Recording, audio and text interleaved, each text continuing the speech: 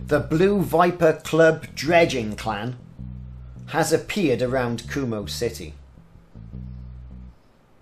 Hello, it's Ricardo and welcome back to Elite Dangerous. Yes folks, the dredgers are at it again. Despite the one that we saw around by the Hesperus, another one has appeared, marking the fact that they're going to be more prevalent in the Elite Dangerous galaxy. Now, nothing happens for no reason in Elite Dangerous, so what's it all about?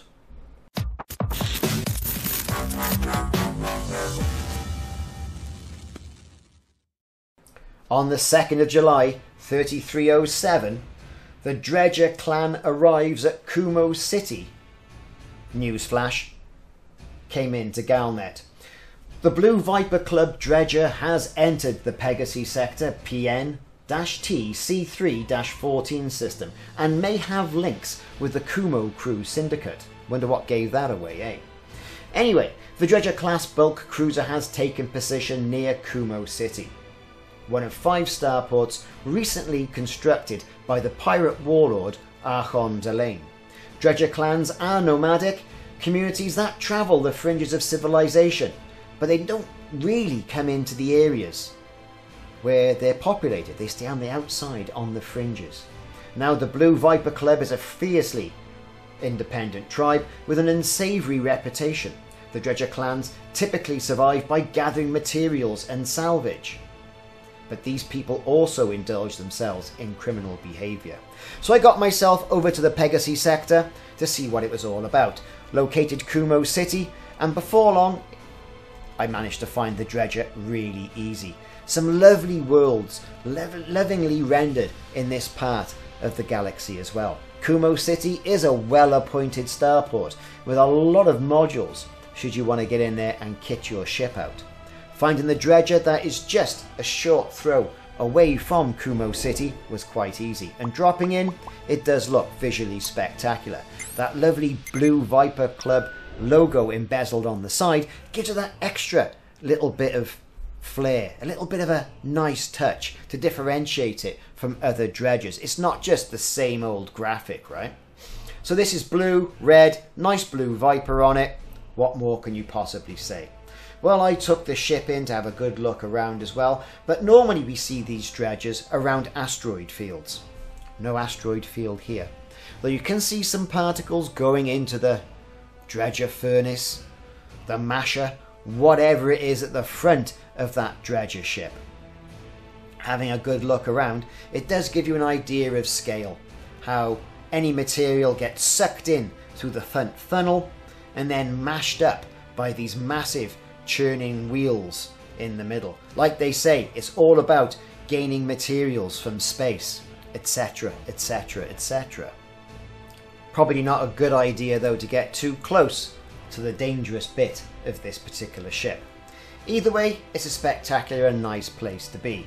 Moving the ship in a bit closer, I was able to find 4 logs to interrogate, or 4 ship log beacons I could go in and scan with my comm scanner.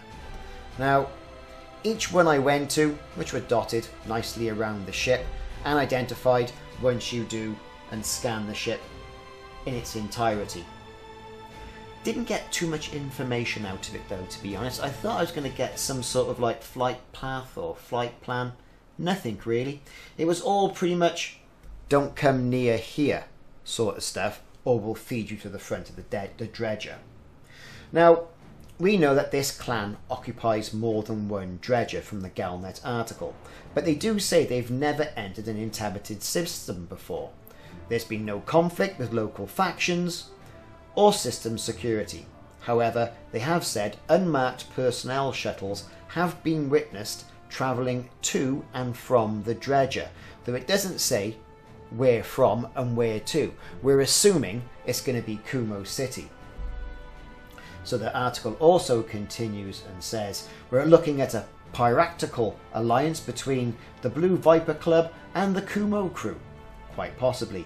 Is Archon Delane expanding his reach to the Dredger clans, or have they brought him something of value they have discovered in deep space? Could this be related to the whole Hesperus and Azimuth mystery? We don't know. We just have to wait and see. But like I said at the beginning of the video, typically nothing happens with an Elite Dangerous without there being some sort of a story arc. This turning up here, as it is, and Frontier having going through the effort of sticking a sticker on the side of the dredger, etc, etc. Now that's gotta mean something. But what exactly? The pointers we are given are the fact that they deal drugs. They're into criminal behaviour. They're into raiding outposts. Okay? Gathering materials and salvage. This could be the thing we're looking for.